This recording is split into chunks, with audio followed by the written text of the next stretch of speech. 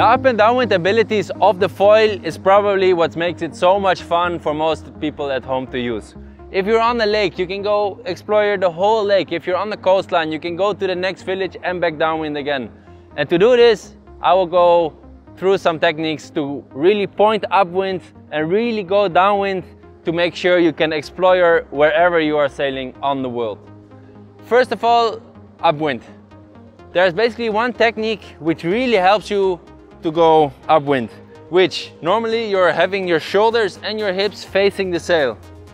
To go upwind, basically you're looking upwind, and while looking upwind you're turning your shoulders and your hips in, and this will make all your equipment go upwind.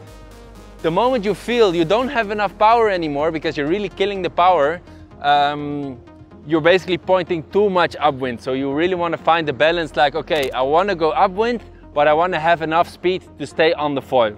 So this way, sometimes the wind is shifting, you're basically taking some speed, go more upwind, so you're playing a little bit. But the moment you go all the way and you don't have power anymore, means you're pointing too much against the wind.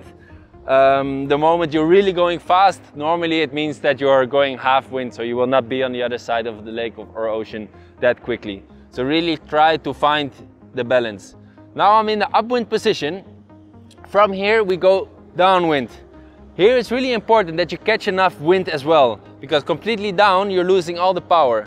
What's happening, obviously, your shoulders and hips are turning back again. Your shoulders can turn the other way. You really try to extend your front arm. While you extend your front arm, your sail is completely upright and you're catching wind.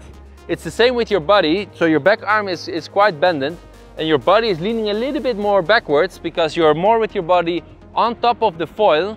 And while you have your body more on top of the foil, you really feel that you take the power from that position into your downwind speed.